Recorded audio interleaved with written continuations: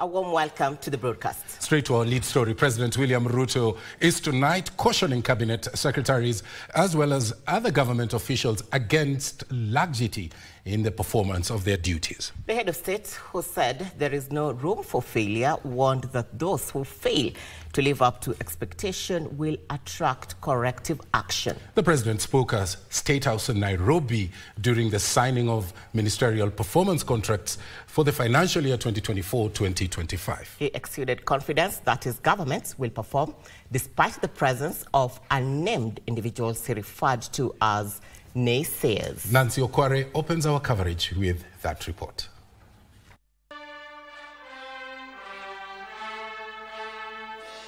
It was the second time Cabinet Secretaries under the Kenya Kwanza administration were signing performance contracts. The signing at State House Nairobi coming against the backdrop of numerous changes in government, including a new second-in-command, Professor Kithure Kindiki. New faces under the broad-based government arrangement also took part in the exercise that seeks to ensure accountability and effective execution of tasks under various portfolios. It will be important that as we execute our mandates, we exercise extreme humility. We also exercise integrity. We are expected,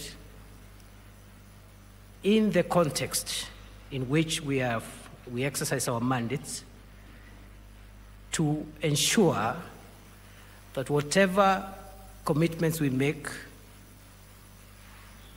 we fulfill them. In entering the public service, we are under an explicit and implied binding contract with the people of Kenya to perform the tasks and duties entrusted to us and manage resources under our stewardship to a specific minimum standard.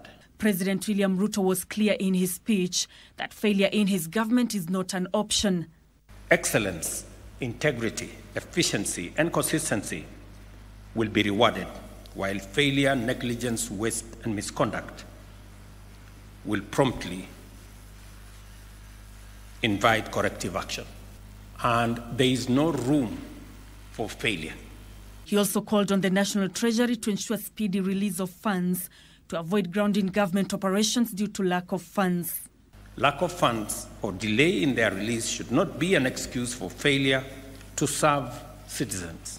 While underscoring the importance of performance contracts, he challenged county governments yet to embrace it to take the necessary action.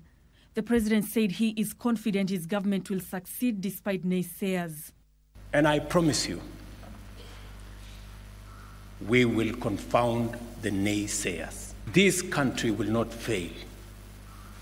This great nation that God has given us will succeed.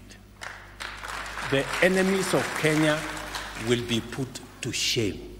President William Ruto has called on all government agencies to work together towards ensuring that the Kenya Kwanza agenda is achieved fully, saying that there is no room for failure.